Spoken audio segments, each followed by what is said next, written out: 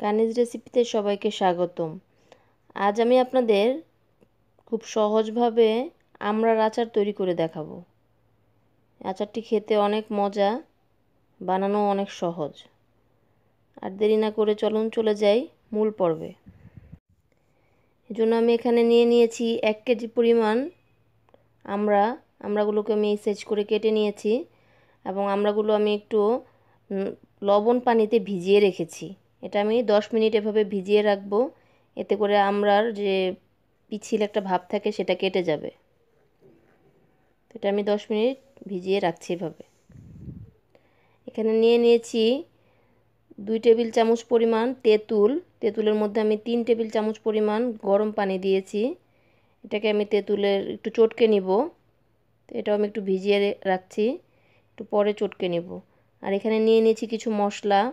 এখানে নিয়েছি 1 টেবিল চামচ পরিমাণ ধনিয়া, আস্ত ধনিয়া, 1 টেবিল চামচ পরিমাণ মৌরি বা শাহি জিরা এবং 1.5 টেবিল চামচ পরিমাণ পাঁচফোড়ন আর 7-8টা শুকনো মরিচ। এগুলো আমি তাওয়ায় ভেজে গুঁড়া করে নিব। আমি চলে এসেছি রান্নায়। চুলায় দিয়ে দিয়েছি প্যান এবং দিয়ে দিচ্ছি 1/2 কাপ পরিমাণ সরিষার তেল। তেলটা একটু গরম করে নিচ্ছি। তেলটা গরম হয়ে গেছে। এখন এখানে দিয়ে দিচ্ছি 1 চা চামচ পরিমাণ পাঁচফোড়ন, আস্ত পাঁচফোড়ন দিলাম এখানে। পাঁচফোড়নটা একটু এখানে ভেজে নিব।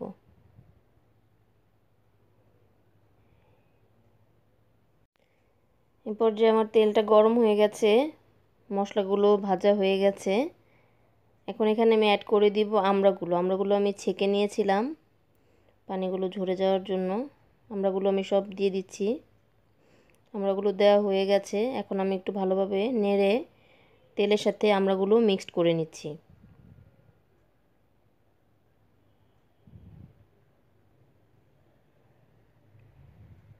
মিক্সড করা হয়ে গেছে। এখন দিয়ে দিচ্ছি স্বাদ অনুযায়ী লবণ। লবণ দিয়ে আবার একটু নেড়ে দিচ্ছি। এ পর্যায়ে দিয়ে দিচ্ছি 1 চা চামচ পরিমাণ আদা বাটা, 1 চা চামচ পরিমাণ রসুন বাটা, 1 চা চামচ পরিমাণ মরিচ গুঁড়া, 1/2 চা চামচ পরিমাণ হলুদ গুঁড়া। এগুলো দিয়ে, এই উপকরণগুলো দিয়ে এখন একটু ভালোভাবে উপকরণগুলো মিক্সড করে নিচ্ছি আমড়ার সাথে।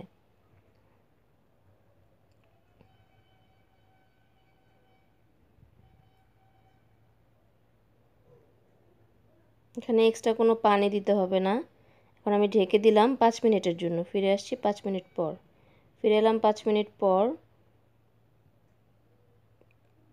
এখন আবার একটু নেড়ে দিব।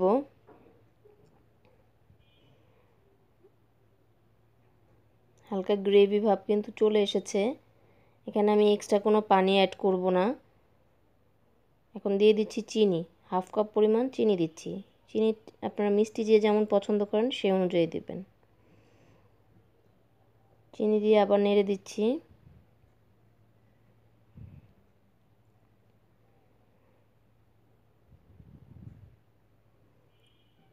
নাড়া হয়ে গেছে।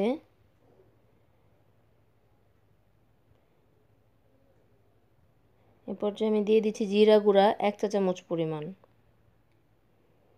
এবং আমি যে ভেজে গুঁড়ো করে রেখেছিলাম সেই মশলাটা এখন দিয়ে দিচ্ছি সম্পূর্ণটুকু।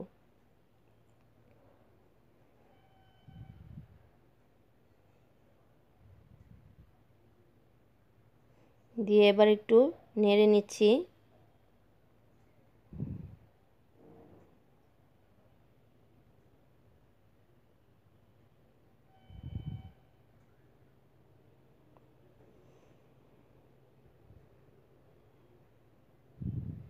নাড়া হয়ে গেছে। এখন দিয়ে দিচ্ছি আমি তেঁতুল চটকে নিয়েছিলাম সেই রসটা বা কাঠটা এখন দিয়ে দিচ্ছি। দিয়ে দিলাম চিনির শিরা এবং তেঁতুলের কাঠ থেকে যে পরিমাণ রস বের হয়েছে সব মিলিয়ে এতে আমড়াটা সিদ্ধ হয়ে যাবে। এখন সবগুলো উপকরণ ভালোভাবে একটু নেড়ে নিলাম। নাড়া হয়ে গেছে। এখন এখানে আমি দিয়ে দেব একটু ভিনেগার, 1 চা চামচ পরিমাণ ভিনেগার দিয়ে দিলাম। এবার একটু নেড়ে নিচ্ছি।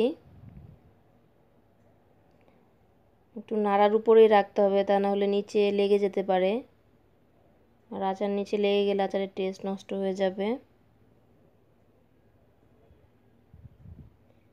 তো আমার মোটামুটি সব মশলা সব কিছু দেওয়া হয়ে গেছে। এখন আমি চুলাটা একটু লো ফ্লেমে রেখে ঢাকনা দিয়ে দিচ্ছি 15 মিনিটের জন্যে। ফিরে আসছি 15 মিনিট পর। ফিরে এলাম 15 মিনিট পর। আমার আচারটা অলমোস্ট হয়ে গেছে, দেখতেই পাচ্ছেন খুব গ্রেভি ভাব চলে এসছে।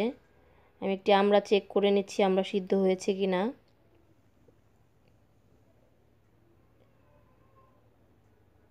হ্যাঁ, আমড়া সিদ্ধ হয়ে গেছে। এখন আমি এটি নামিয়ে নিব, নামিয়ে সার্ভিং ডিশে সার্ভ করে দেখাচ্ছি।